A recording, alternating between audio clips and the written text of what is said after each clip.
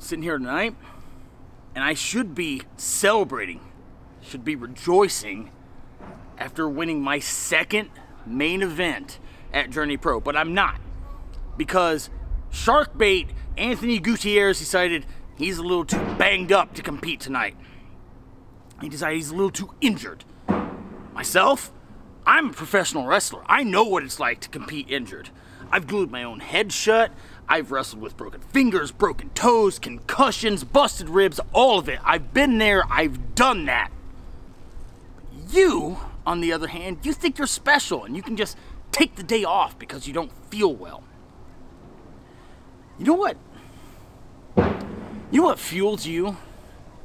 Even if you don't want to admit it, you know what drives you? Everyone in that locker room's scared of you.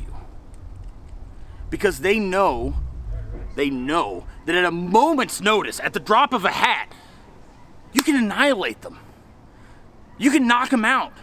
You can submit them at any moment. Me? I don't fear you. I'm not afraid of you, Sharkbait.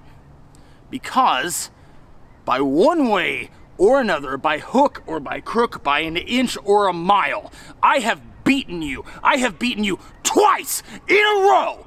And nobody else here, or anywhere for that matter, can say that. I've beaten you 2 times straight in my world. Next month in December, I'll beat you again in your world. Because in no world are you better than me. You didn't show up here tonight because you're injured. And a lot of people can say that makes perfect sense. Absolutely, preserve your health. You know what I see it as? I see it as you're weak. And in all the worlds and all the universes, there is but one absolute rule. The weak are meat, and the strong do eat.